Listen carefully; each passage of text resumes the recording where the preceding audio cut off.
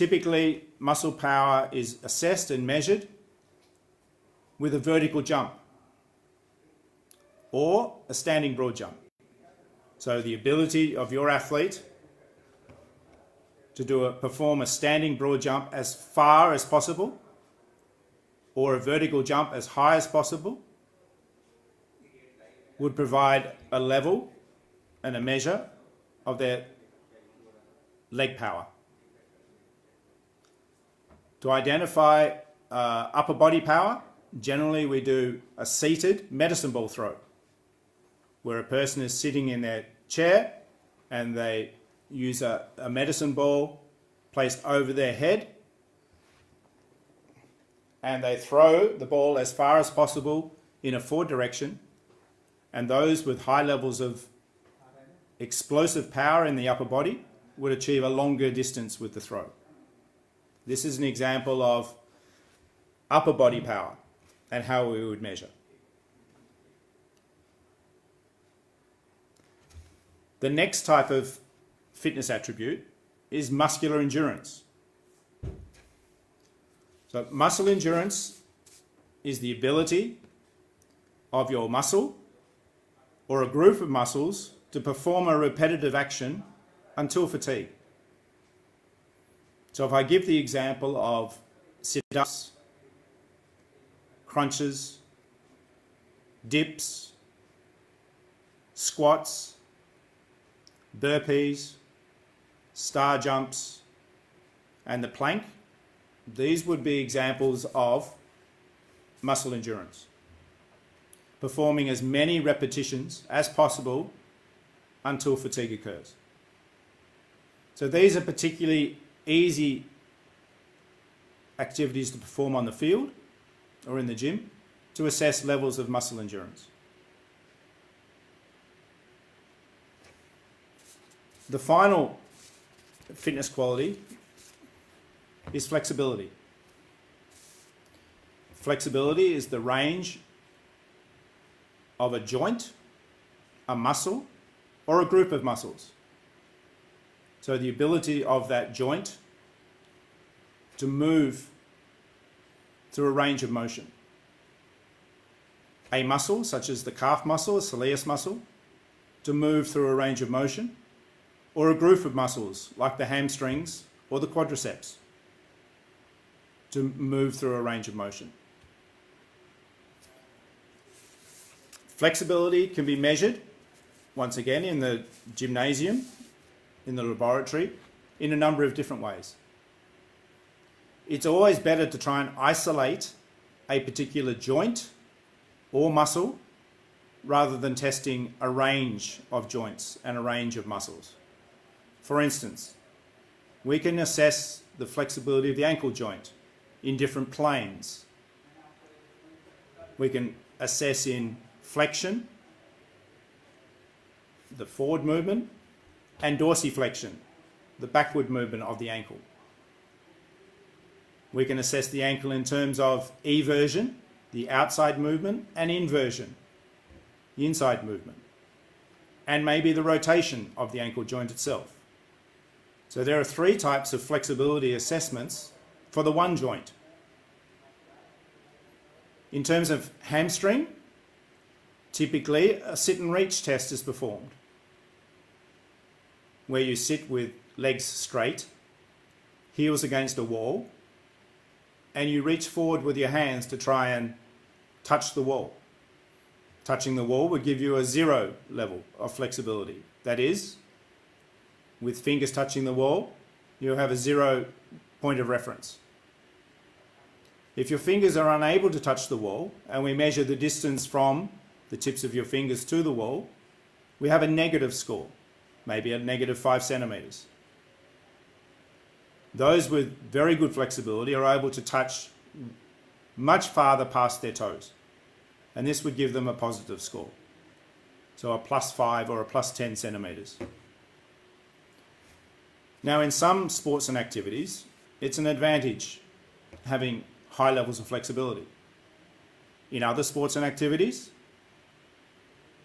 it's a disadvantage to perhaps have a high level of flexibility around the shoulder joint or the knee joint, which would make it much more likely to dislocate or injure during your actual activity. I can imagine a wrestler would require low levels of flexibility around the joints so that the muscles don't dislocate. The jumpers need low levels of flexibility around the knee joint so that when they land, we have good stability on the landing. So when we look at flexibility, we have to look at each joint, muscle, and group of muscles in isolation. This is important. So we've now gone through the 7 attributes of fitness. We've discussed cardiovascular endurance, speed, agility, muscle strength, muscle power, muscle endurance, and flexibility. What you now need to do is determine and rank in order which of these qualities are most important for my sport or activity. I find as an exercise physiologist that it's very, very difficult to train all 7 qualities for international athletes. We don't feasibly have the time to improve all 7 physical attributes. In some sports, only some of these 7 attributes are necessary for your sport and activity. In other sports, we might use a more complete range of these activities.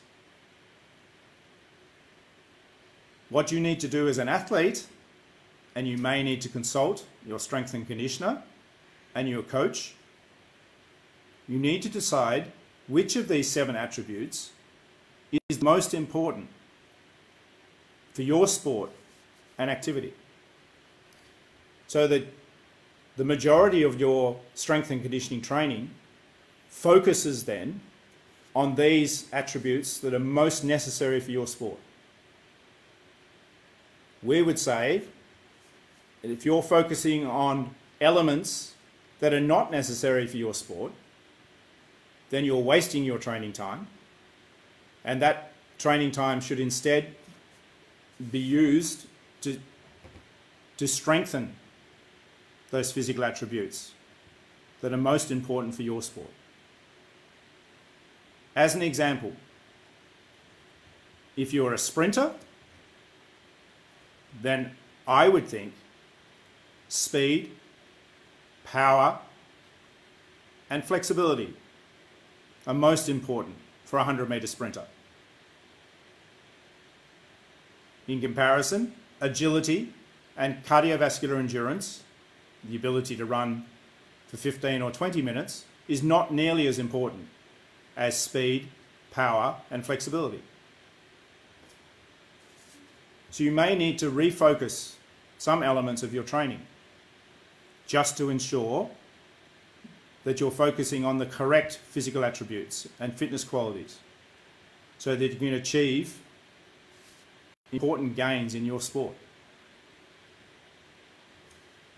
I think it's an important process to sit and rank from 1 to 7 which you feel are the most important for your sport. You're in self-isolation for the next 2 weeks. Certainly have discussions with your strength and conditioning coach, your coach, other athletes from similar sports and activities, and discuss which do you think are the most important physical attributes that I need to train to ensure that I'm improving. My experience is that many athletes are spending too much time on the wrong physical attributes. They're wasting valuable time that they could be spending on the attributes that will actually make a difference in their sport. This is most important.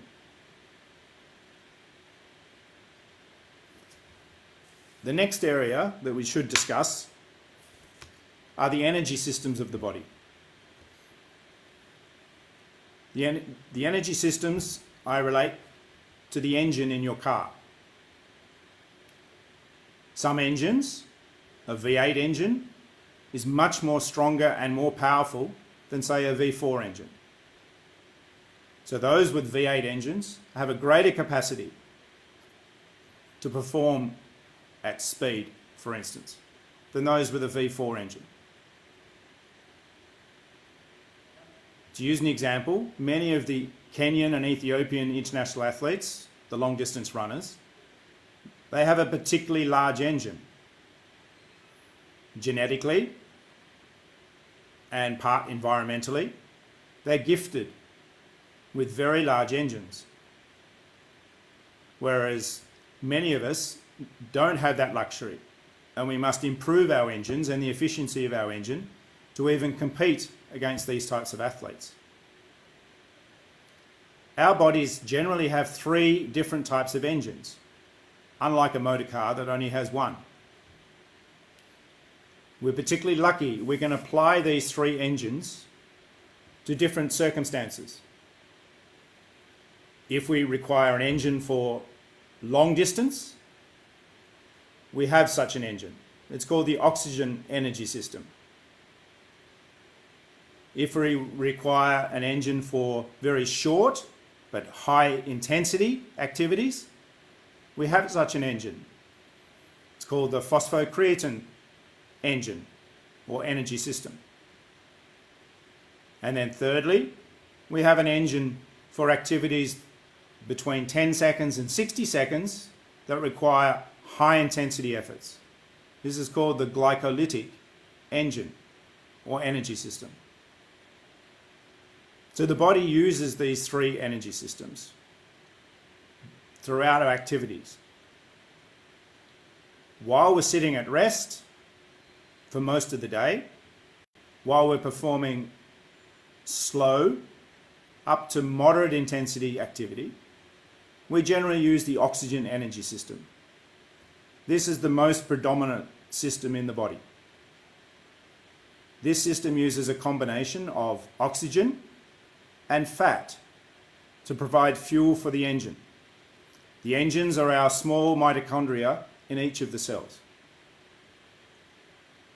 Now, generally, we always have a good supply of oxygen, and many of us also have a good supply of fat. So providing fuel for this energy system is very easy. It's the most predominant energy system in the body. When we discuss cardiovascular endurance as a fitness attribute, and we discuss doing the VO2 max test to assess cardiovascular endurance, this test is assessing your ability to use the oxygen from the air to generate energy while we're exercising.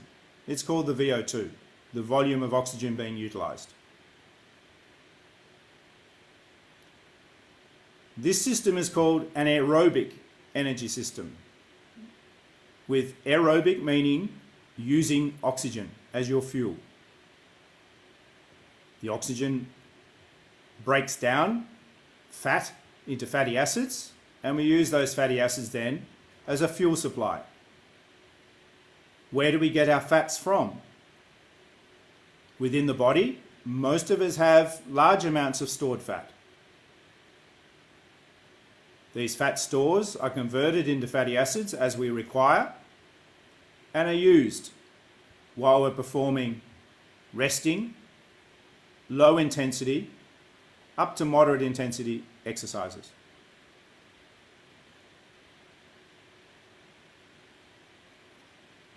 If we suddenly perform an activity for only a short duration but requires maximum intensity, perhaps a 30-meter sprint, punching a wall for 10 seconds, jumping up and down on the spot for 5 seconds, this requires a different type of fuel and different energy system. This time, the fuel is supplied by creatine, which is stored in the muscle itself. Unfortunately, the muscles have a very short supply of this fuel. As we approach 10 seconds of high intensity exercise, the muscle starts to deplete in this type of fuel. So it's no longer possible to sustain our performance for longer than 10 seconds using this phosphocreatine energy system.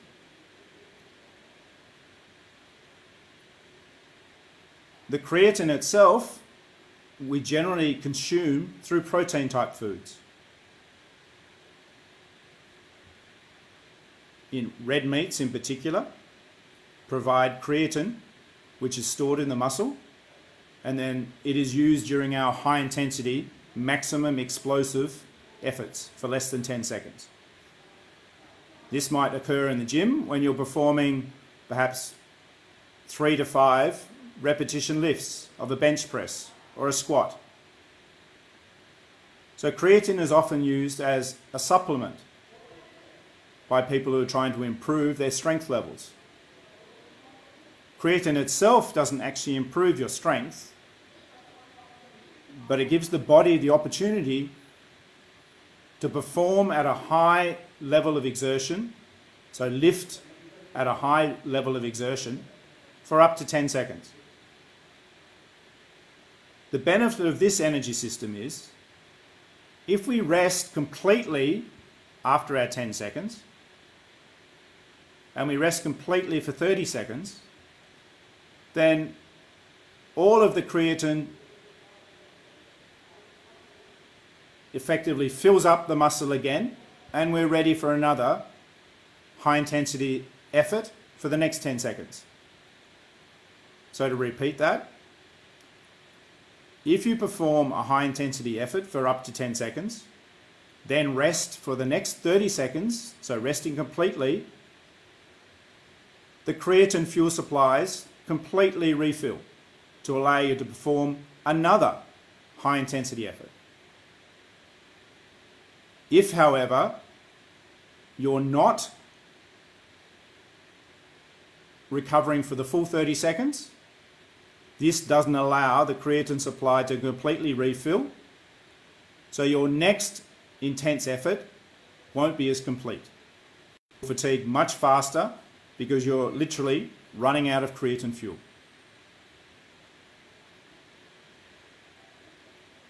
The third energy system, called the glycolytic energy system, is typically used when you're performing high intensity efforts between 10 seconds and 1 minute. So imagine sprinting for 400 meters as hard as you possibly can. This uses the glycolytic energy system. Glycolytic meaning the energy this time is coming from glucose or glycogen that's stored within the body, and the muscles are using this fuel during the exercise. Typically, the glucose comes from carbohydrates that we eat, and the glucose is stored in the liver and then stored in the muscle as glycogen. Your brain takes from the liver and uses the glucose from the liver as a fuel source. Your exercising muscles use the glycogen that's stored within those working muscles to provide fuel for your exercise. One of the problems with using this energy system are the waste products that are generated. As you break down the glycogen into a fuel source that can be used by the body, hydrogen atoms are produced, and they make the muscle very acidic. So the more hydrogen atoms that are produced, the more acidic the muscle becomes. And it's this acidity, this heavy-legged feeling, this lactic acid feeling, that generally then reduces your performance. So imagine at the end of your 400-meter sprint around the oval, how heavy your legs feel. This is as a result of the breaking down of the glycogen to use as a fuel, and the waste products are causing a problem.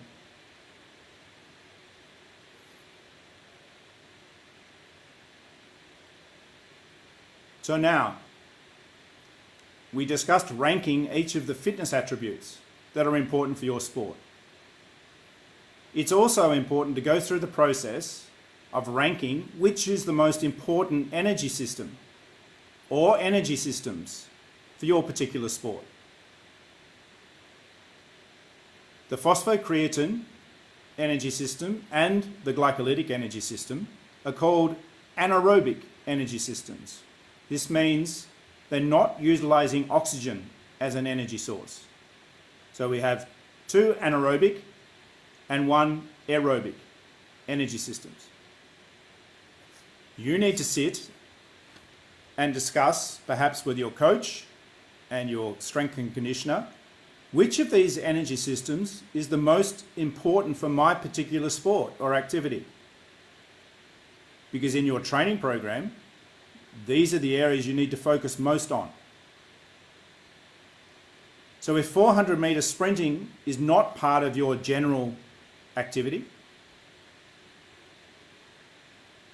because you're most likely to be performing high intensity efforts for less than 10 seconds, then this is the type of training you most need to focus on.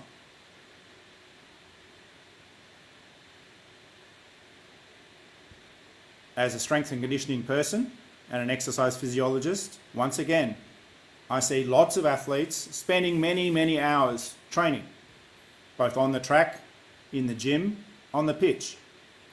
But often, they're doing training that's improving the energy system that's not actually being utilized in their particular sport. Once again, they're wasting some time, when this time should be more effectively used to train the energy systems that are more important for their particular activity.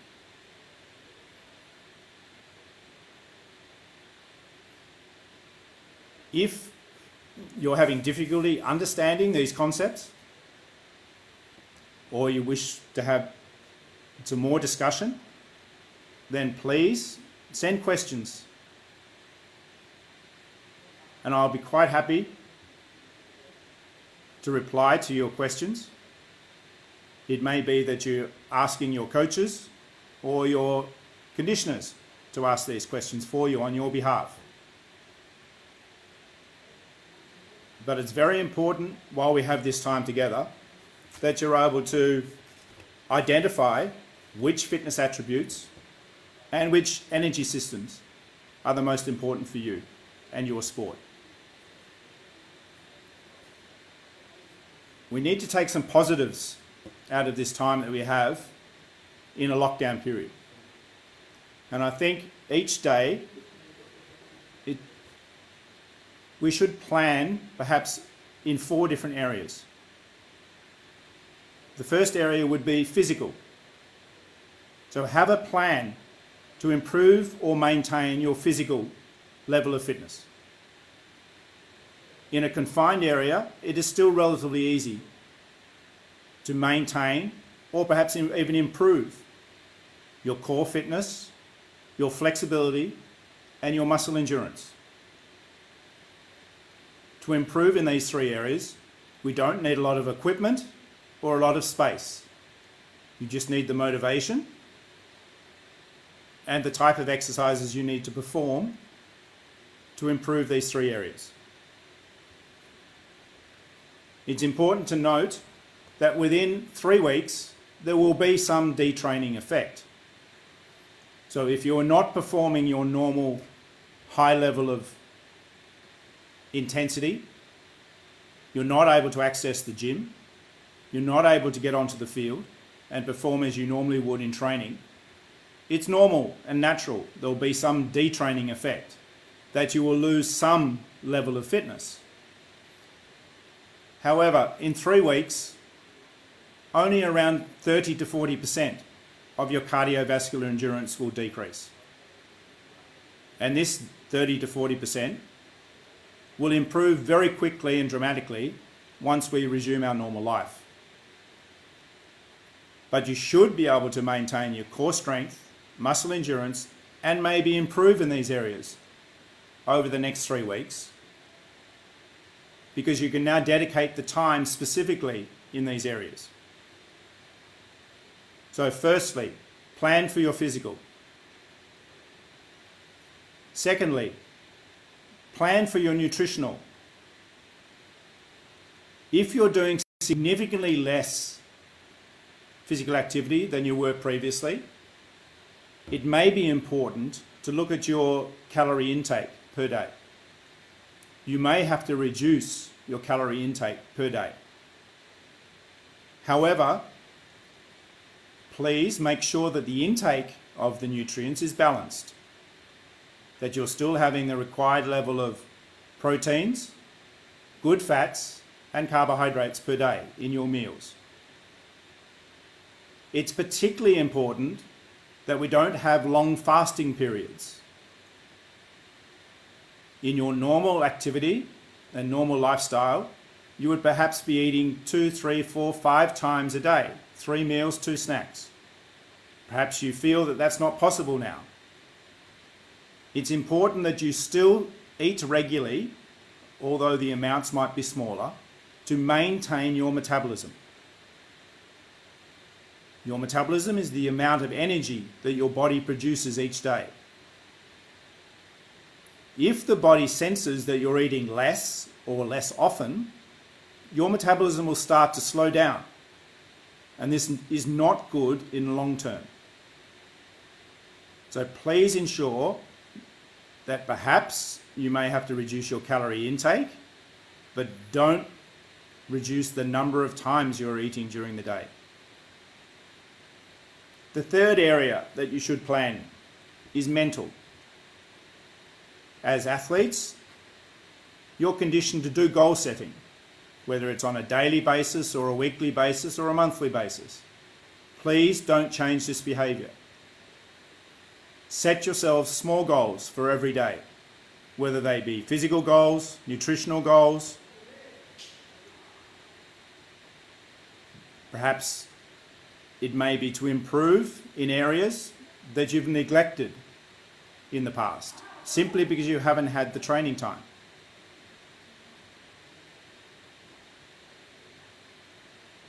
Learn something new each day. Set a goal to learn something new each day that's going to improve you as a person and an athlete. Hopefully some of today's information will be new to you and you've achieved today's goal. And the fourth area that I think you should plan is your emotional well-being. So with emotion, we now have endless amounts of time.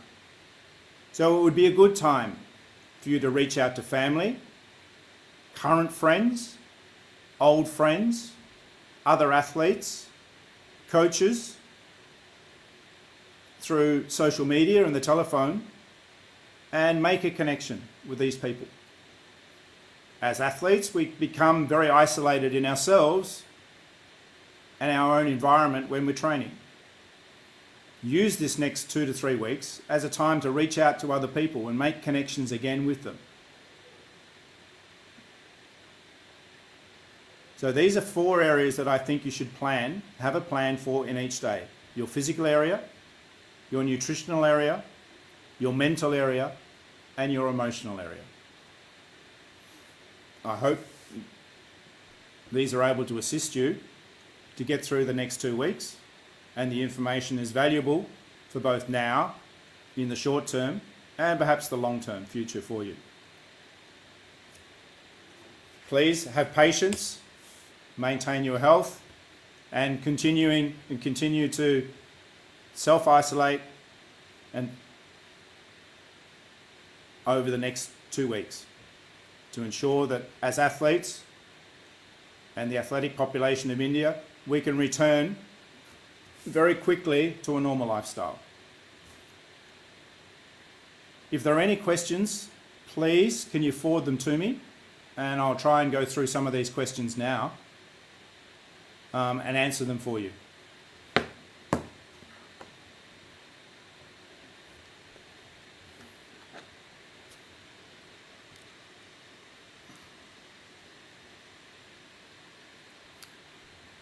I have a question from Binoy Hazar, and he's asking, can you please suggest some exercises for a young age group, 10 to 15 years, so a sub-junior age group. So Binoy, during this age between 10 to 15, often the athletes are going through a growth spurt. This is called the adolescent growth spurt, when the limbs grow quite quickly, but the muscles are left behind. And this is the perfect time to be introducing core exercises and, most importantly, flexibility exercises. If these athletes who are progressing through their adolescent growth spurt can improve their flexibility during this time, they become at less risk to a number of injuries that might occur as a result of quick growth.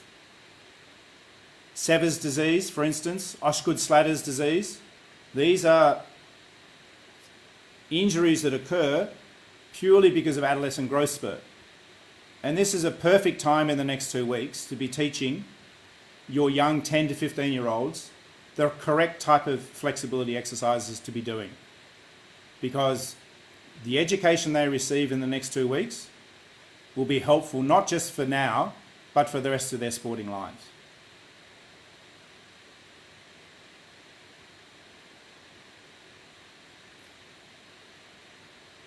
Another question from Poonam Joshi.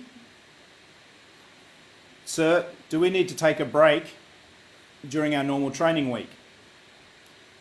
Poonam, yes. Recovery is a very important aspect of an athlete's life. So recovery from particularly the high intensity exercises or the long duration exercise, it is important that the following training session is a recovery session. Many coaches and strength and conditioning personnel label their training sessions as either green, yellow, or red, where green sessions are low intensity or recovery sessions, yellow sessions are moderate intensity, and red sessions are high intensity sessions. And as a general rule, you always follow a red session with a green session. So if you're having 2 to 3 red sessions in a training week, they're always followed with green recovery sessions. Now, recovery can take many different aspects. It can be just rest from the activity itself, but most important, we would include massage, hydrotherapy, yoga, cryotherapy as forms of recovery following high intensity exercise sessions. So yes, it is important to take rest during your training week and that we're not training heavily every single day. The muscles themselves require replenishment from nutrients, and the mind needs rest from the intense exercise.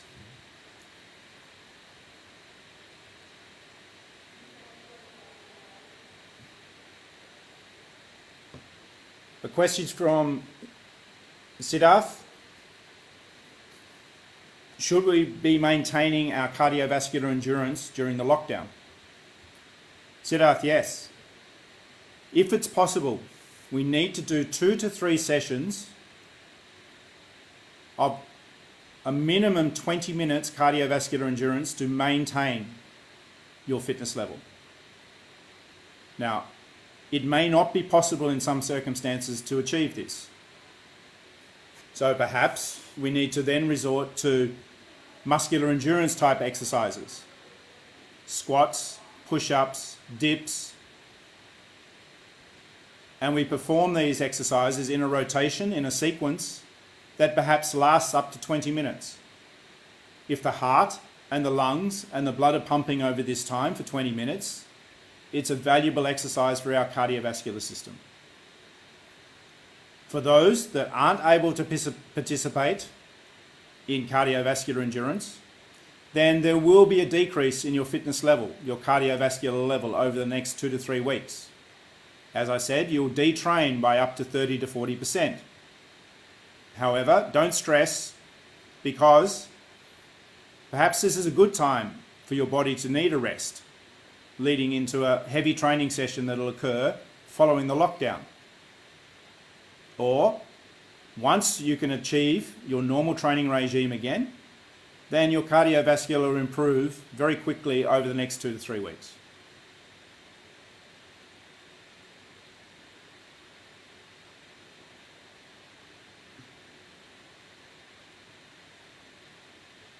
We have a cricket question asking,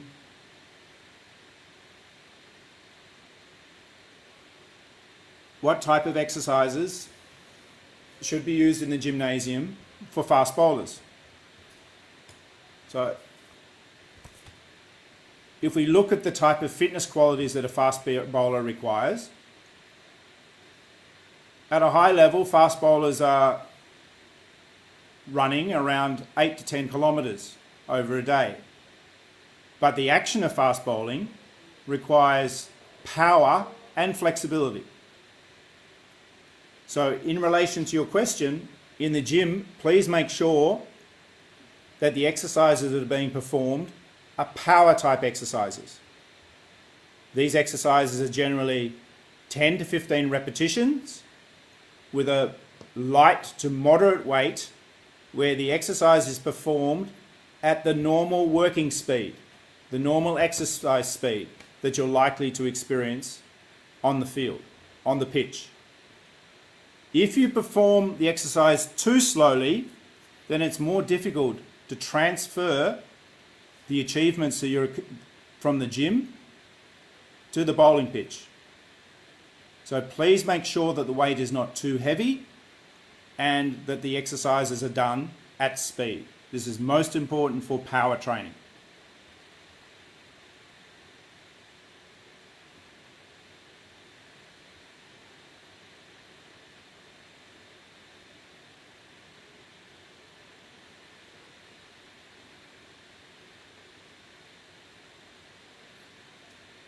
Mahi Lahiri has asked, what should be the minimum time one should spend on exercise daily? To answer this question, generally, if we exercise for a minimum of 20 minutes continuously, there will be some improvement in your fitness attributes.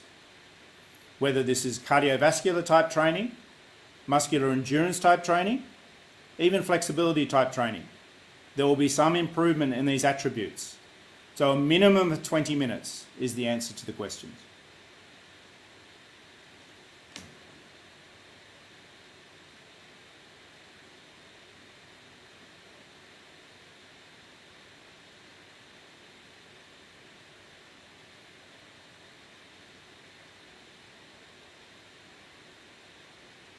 Rather than try and answer all of the questions that I'm receiving at the moment, I'll be quite happy to answer individually over the next week, as I also am in lockdown, and it'll give me something to do for the next 2 weeks or so.